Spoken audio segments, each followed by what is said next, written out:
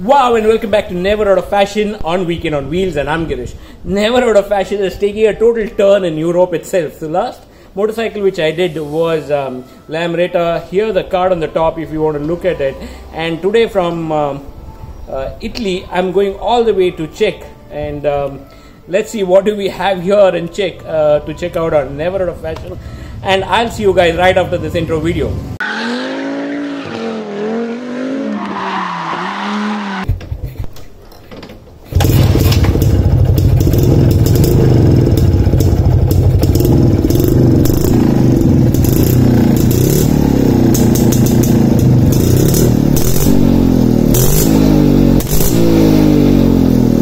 Wow, and welcome back to another episode of Never Out of Fashion on Weekend on Wheels, and I'm Girish. You heard that sweet sound that this motorcycle does. So yes guys, this is a Jawa 353 model, and this has been converted into a Penelka international model. Now to give you a little brush up on history, what Jawa stands for, or what is Jawa. So Jawa is a collaboration between two people. One German guy called Wanderer and a Slovakian guy called Jansek. So Wanderer was from Germany, and during the Second World War he came up with this particular engine called 353, who was a very big motorcycle enthusiast, and somehow he made his way all the way to Slovakia and happened to meet Jansek, and who was equally passionate and automobile enthusiast, and together they formed a company called Jawa. That's Jansek and Wanderer is Jawa. So this is what it stands for. So the 353 model was developed and was developed by Wanderer during the Second World War, and after the collaboration between these two people, it went into mass production, and rest you know what Jawa did. So let's get into the 60s now. In 1960, Farooq Irani bought this motorcycle to India, and Ideal Jawa assembled the entire motorcycle as a CKD in Mysuru under Jai Chamaraja Odear dynasty. So that is when this motorcycle was available in India, and thanks to Farooq Irani for getting such a beautiful motorcycle to us, and we are happy to even see such motorcycle and lucky to ride such ones. So that's what I can say. And without wasting any time, let's get a little up close and a little personal with this motorcycle and tell you the entire key or the most important things about this motorcycle.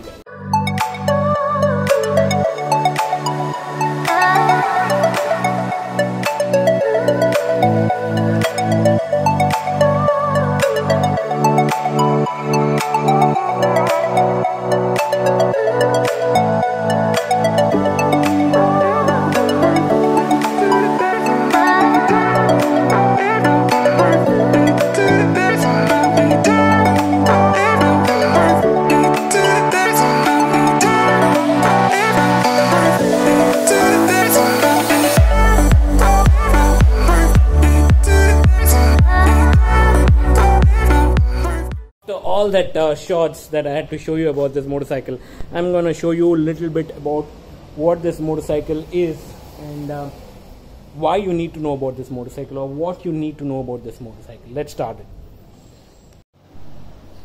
So this is a very unique property to this motorcycle. So this is a Jawa 353 version, or the 353 model, which does not come with this kind of dome or the setup. This comes with the setup where you can see the handles completely, but this is called the Penelka model.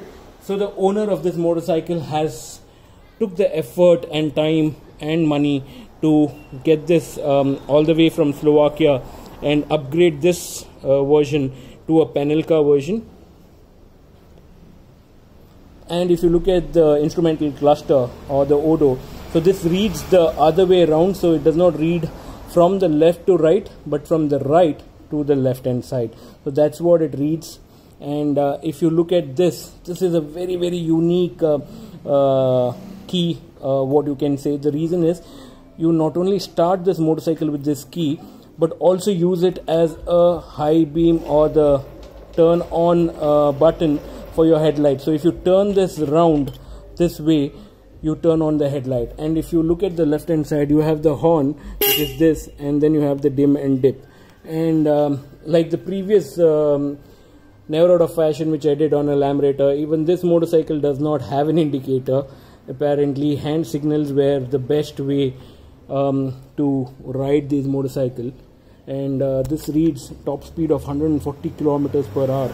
And if we have a look at the headlight, which is this is a part of the Penelka Doom. So the standard 353 model does not come with this setup. So this is one more important thing, or the key feature about this motorcycle. Let's move on to the horn. So this is a stock horn which is by Himanshu. The horns for Jawa was supplied by a manufacturer called Himanshu, and this is the original horn which came then with this motorcycle, and they were a Mumbai based manufacturer of horns. And one of the most unique part of such motorcycles are their kicker, which also works as a gear lever. So you lock it in and turn it out. So I'm gonna just give you a demo. So that becomes a kicker now, and once you've started the motorcycle, you put it back, and then that becomes your gear lever. So that is such a beautiful mechanism they had then. And I'm going to give you a small demo how this motorcycle can be started with your hands as well.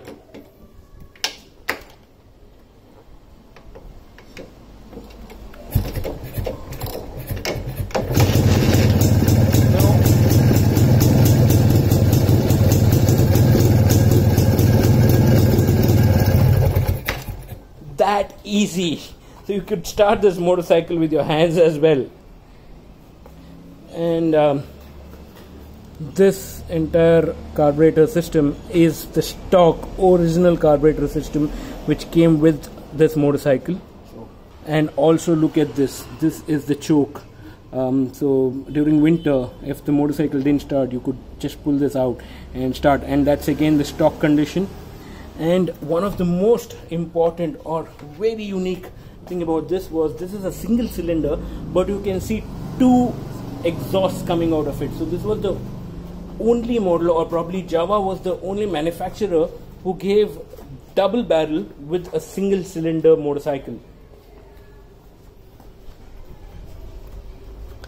So this is a 250cc motorcycle, and it's powered with 12 horsepower. And another beauty of this motorcycle, so look at this, the wheels. I'm going to tell you what's the importance of this wheel. Very, very, very unique. So they both come with 16-inch wheels, and they can be interchanged. So normally the motorcycles will have two different wheel sizes. One would be 17 or 18 and the other would be 14, 15 in difference.